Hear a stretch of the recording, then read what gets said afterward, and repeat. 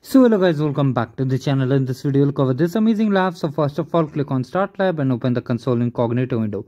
Now if you are completely new to this channel, do like the video and subscribe the channel. Now let's get started.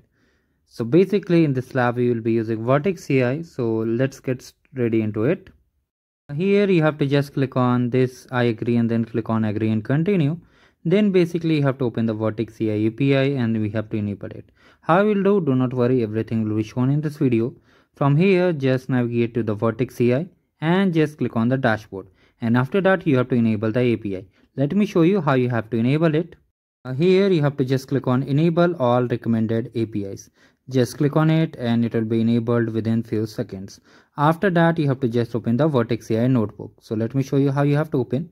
From the left menu you can see here, okay, you can see here you have to just scroll it. Okay, let me show you how you have to do.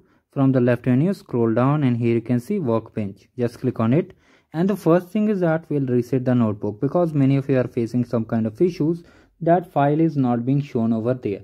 Do not worry, everything will be covered in this video. You have to just click on that. Here you can see the Jupyter notebook is being loaded. Just click on this and reset it, and now wait for some time. To take 1 to 2 minutes depending on the server. So after that we'll just open the Jupyter lab.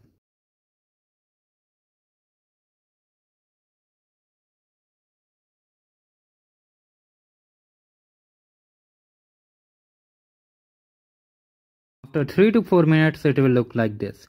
Here basically you have to just click on open Jupyter lab, and now the Jupyter lab will open. Now here if you get any kind of error while like the file is not being shown over here, or you get any kind of error that the Jupyter lab is not responding, come back and just open the workbench again like we did previously. We have to do it. Now just wait for it to get open. It will again take 1 to 2 minutes. Once it is open you have to just open the terminal. Just open the terminal, and in the description box of this video in the GitHub section I have shared one GitHub repository. You have to just select it and just copy this one. And one more important thing is that if you want to join our social channel you can just join it. The Telegram and Instagram is live. Now here wait for at least 1 minute. Once you see the file is updated, here you can see it's showing 2 hours ago. Once it changes to 2 seconds or even 10 seconds, you can see now you have to just open it. We have modified the file carefully. Now here basically we have to just run it. For the first shell we have to run, and then we have to restart the kernel. Do not worry, each and everything will be covered in this video. How you have to run I will show you, and basically we have to just use the play button to run the query. First of all you can see the kernel is getting connected. Once it shows idle, basically the circle is in empty state, then you have to just click on this play button and just run it like this. Just keep hitting the play button till here. Okay, now here you can see the kernel is just working, it starts installing. Now we have to restart.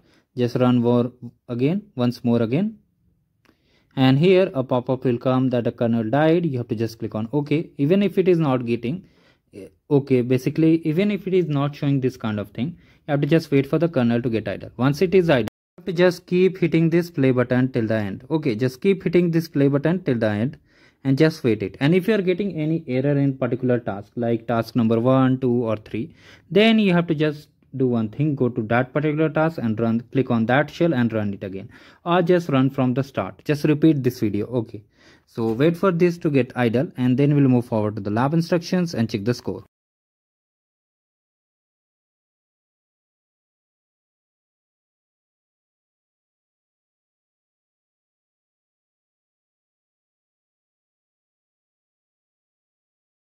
Finally here you can see all these things are completed. Now let's move to the lab instruction and check the score. And if you are unable to get the score in any particular task, just refresh the browser window and retry to check it.